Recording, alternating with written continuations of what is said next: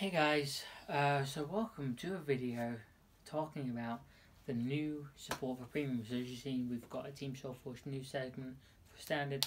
I'm covering premium. Who'd have thought it's that format I tend to play. So we have two amazing things happening. One I'm really hyped about, and then obviously one thing that's come, as you probably have heard by now, Premium Collection 2020 is been announced. We haven't seen any cards yet, but behind the box art itself that we've got one like really big Cray Elemental, which I'm personally really hyped about because, as you know, we have Gizeh, and Gizeh is very much like this big boss monster. We have now the Progenitor Dragons, which in a way is like the opposite, the good versions of the Zelda Dragons in a way of putting it. And so, because of that, kind of thinking about it, that what this Cray Elemental is going to be like the Gizeh kind of thing. So it's probably going to work really well with Progenitor Dragons or something like that, where you have some form of gimmick and a win con, I suspect. But yeah, I am hyped. I think they're going to be more sub-clan support, honest to God. I would personally love it to get like Blaster support or something like that, but that's what I mainly play. By the Royal Paladin one, it looks like Sanctuary Guard to me, and I've got no idea what the others look like from what we've seen, but I'm definitely looking forward to it, and you'll be getting updates from me on every single card that's announced when it's announced. But I'm really hyped. You have no idea, guys. And then Majesty Lord Blaster, my boy, he back. Okay, so if you guys haven't heard yet, there is a like a legend deck kind of sort of thing that's showing up.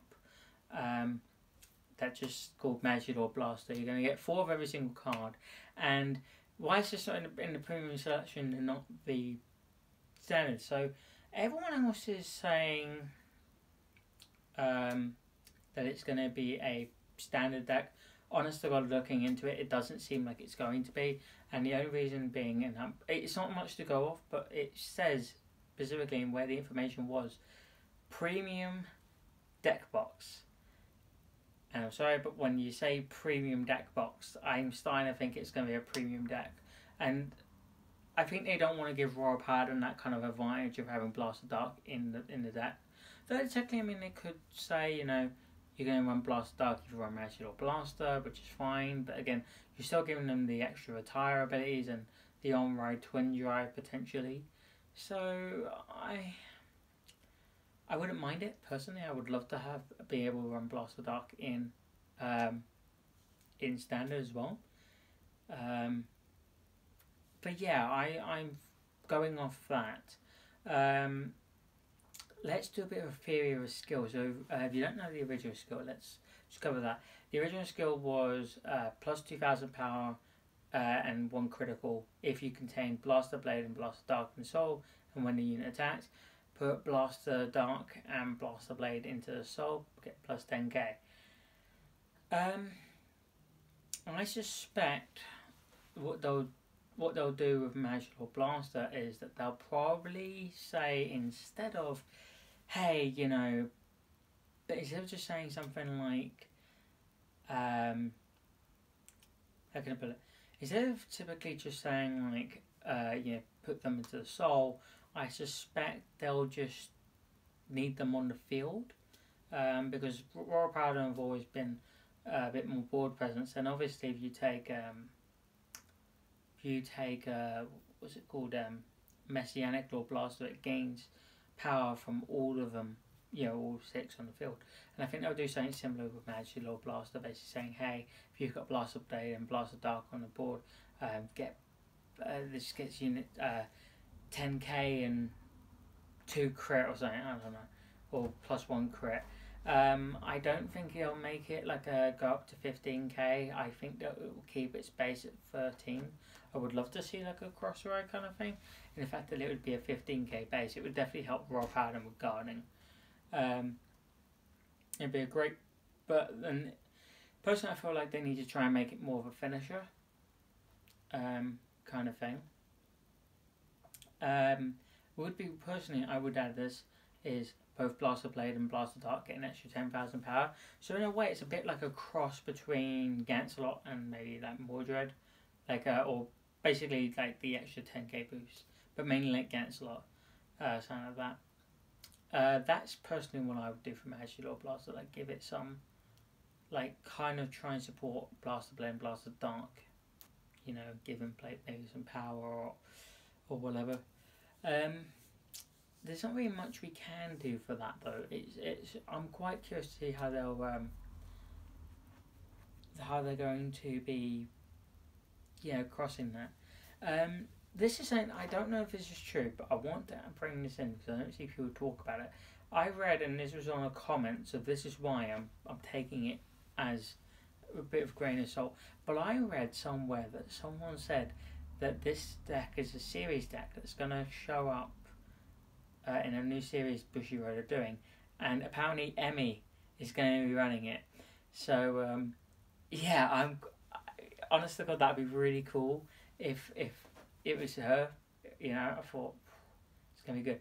But I think other than just talking about that a little bit, I think I do need to mention this, and this is the only part about it I'm not entirely sure about. It's 8,800 yen. That's about $80.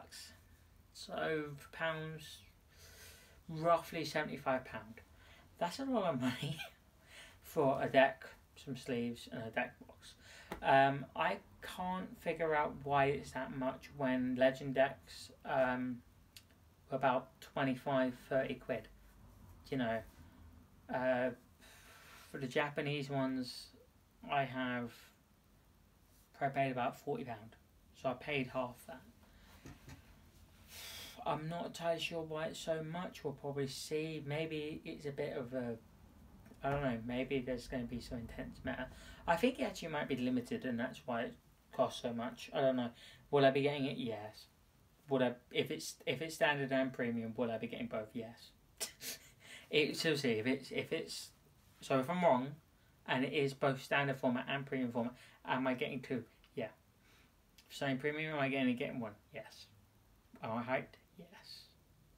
You have no idea. Like Magilor Blaster is one of my favourite units of all time due to the fact of so just going to bring this in.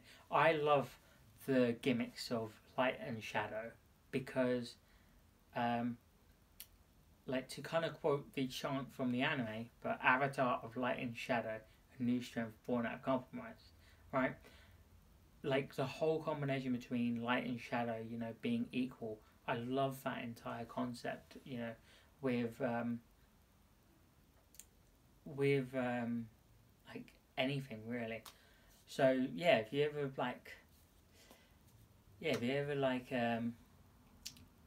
kind of interested in that kind of thing, mention it in the comments. Let me know. But yeah, there you go, guys. I was saying a bit of a rusty kind of news. I want to keep you saying more. I'm literally trying to, as you know, I'm trying to upload daily, and I may have been because I went to the gym today, a bit busy, so I kind of almost forgot. So I'm kind of rushing this out. Apologies on it being a bit rushed, but yeah, I'll give you coverage on all the Magilor Blaster stuff and all the new cards as soon as they come out, because and I'll basically do a lot of deck theory crafting and trying to see what we can do with it. And I'm just pretty much gonna end on that. And please bring back Starcool Trumpeter. Just saying, guys, please bring back Starcool Trumpeter. I want a new version. Anyway, see you guys.